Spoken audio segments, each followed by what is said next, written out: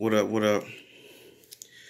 Just want to give a quick little message out to people, man. I see a lot of people on social media going crazy, scared to death of this coronavirus. Hey, y'all got to take care of your bodies. Quit eating junk. But all jokes aside, God never gave us the spirit of fear, but power, love, and a sound mind. Which is self-control. A lot of people are worried and in fear. God has not like given us the spirit of fear. So where's that spirit of fear coming from? If it's not from God, you know what it is. You know, um, Scripture tell us whatever we bind on earth shall be bound in heaven. Whatever we loose on earth shall be loosed in heaven. Binding these spirits. This spirit of fear that's coming from this coronavirus is an infirmity spirit. So come up against it by the power of the blood of Jesus Christ.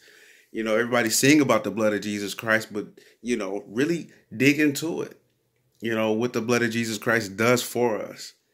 I'm talking to the believers. The non-believers, they don't care. They're not going to listen. So, just encouragement for, all the true Christians out there, you know, um, and to be absent from this body is to be present with the Lord, man. If all else fail and we end up dying, hey, we're going to be present with the Lord anyway.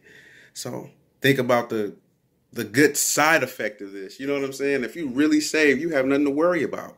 You don't have nothing to worry about. Matter of fact, he told us in 1 Peter 5:7, cast all our cares upon him because he cares for us. So you start to feel that you scared and this is just heavy on your mind. Hey, cast all your cares upon him. Like I said, like the word says, so this is a word of encouragement. Y'all, don't let the devil overtake your mind. Just want to say that. I want y'all to have a blessed night, blessed day, wherever you are. Stay in your word. He bring perfect peace to those whose mind is stayed upon him.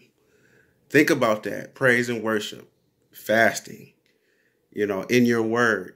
Keep your mind on him. We're talking about Jesus, talking about the Father. We're talking about the Holy Spirit, man.